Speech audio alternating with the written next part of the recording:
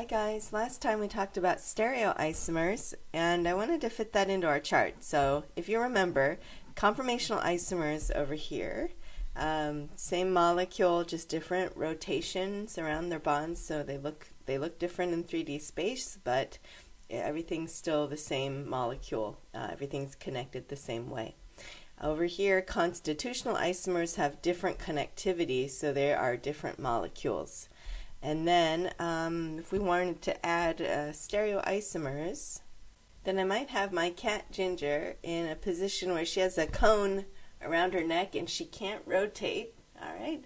And her stereoisomer would be a different molecule that would maybe have a different 3D shape. Even though the connectivity is all the same, they're forced into a different 3D spatial arrangement which cannot be rotated out of. So that usually happens with molecules with rings or double bonds. So the terms I'd like you to be able to define are conformers, constitutional isomers, and stereoisomers. They go by different names sometimes, so I've added some here, but I would prefer if you just use those terms. Here, conformational isomers or conformers, see same connectivity here, just different rotation.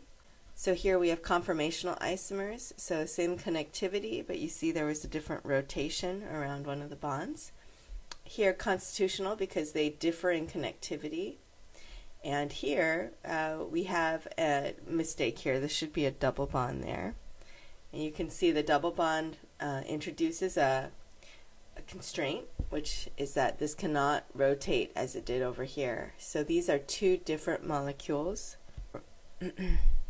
These are also different molecules, and these are the same molecule. So this is a bit tricky for people at first, just getting used to using the terms and vocabulary to identify the relationship between the pair of molecules. So if I'm looking at these two, I want to go through the flow chart and sort of see which of these pairs it matches.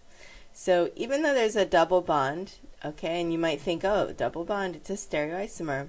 You have to look very closely at what the actual relationship is. So even though they have double bonds, notice their connectivity appears the same, but the double bond is actually in a different position, so their connectivity is not the same.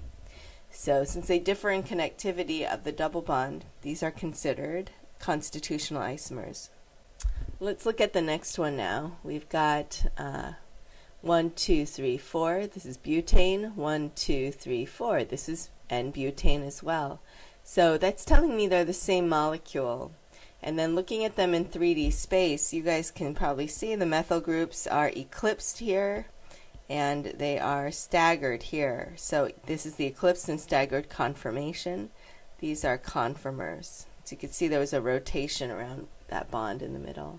For this pair here, we have the same connectivity, just rotation of that molecule. So this is conformers, or you can just say they're the same molecule. We actually can't see the conformation, which is the rotation of the bonds. We can't really see that with this kind of drawing, but we can with this kind of drawing. Okay, so go through these and we'll go through them together in a few minutes, but try these on your own, see if you can figure it out. Alright guys, we're back and we've got different formulas here, and one way I can tell right away is the first thing you want to do is just check if they have the same number of carbons. 5 carbons, 5 carbons.